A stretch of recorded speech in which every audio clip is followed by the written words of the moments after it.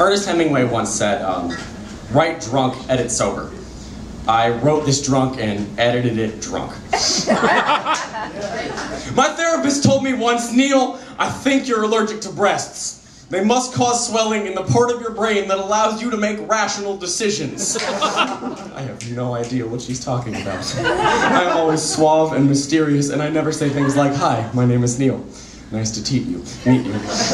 Not once have I ever chosen to sleep with a woman after listening to 2 hours of her cat stories. If someone wrote my biography, it would be called The History of Poor Life Choices, or How to Lose All Your Friends, /dignity, /money, /time, /cars in 10 days. If you took all of the truths I've ever told, and you put them in a bucket, and you took all the lies I've ever told and you put them in a much larger bucket, you would still have 2 empty buckets. Lies and truths aren't water, don't be stupid.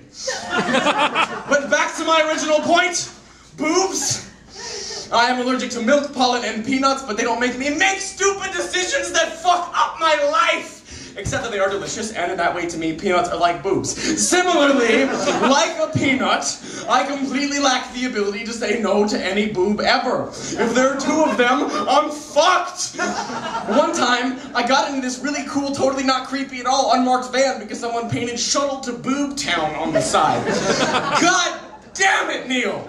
My therapist said, in a calm and supportive manner. Do you know what you fucking do whenever you're sad or scared or lonely or whatever? You go out and you sleep with someone who will cause a lot of drama just so you can feel like you have control over something. To which I responded, you don't know me, devil woman! And then I paid her $100.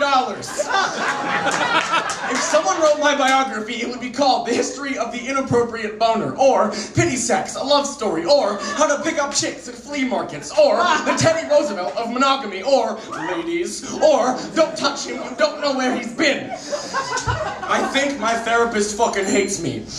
Because the thing is, she's right.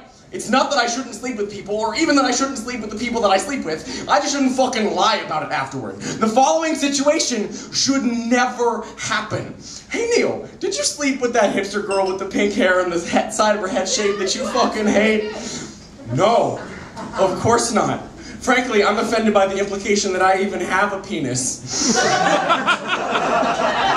I have ruined relationships for fear of ruining those relationships. Please, explain to me how this is Please, explain to me how this is productive. Please, explain to me why I can't understand that healthy relationships are built on, total fucking honesty. And why can't I be honest? I know how. Every time I get scared and want to make something up, I just shouldn't.